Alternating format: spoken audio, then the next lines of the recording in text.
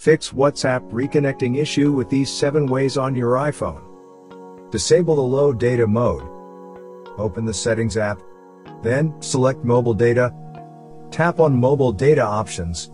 Next to Low Data Mode, toggle the switch to disable the option. Disable the Use Less Data for Calls feature.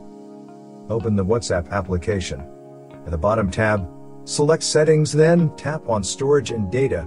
Under Network, toggle the switch to disable the Use Less Data for Calls option.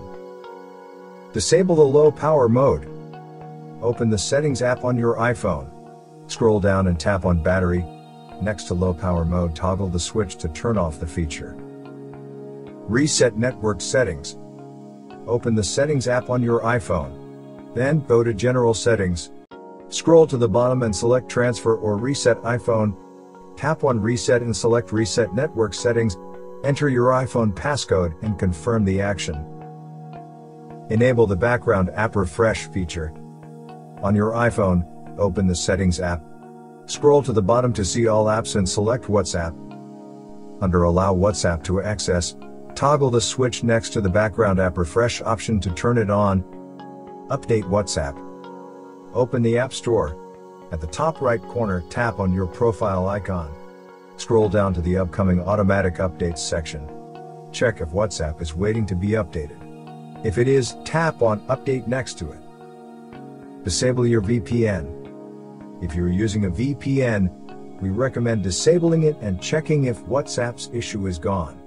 WhatsApp might have an issue with VPN due to sudden information changes like your region and IP address. That's why the app might try to reconnect unsuccessfully. Hopefully, this video provided the information you were looking for. If you're using a Mac computer, we would like to suggest scanning it with Combo Cleaner. It will check your computer for malicious software infections and advertising supported software.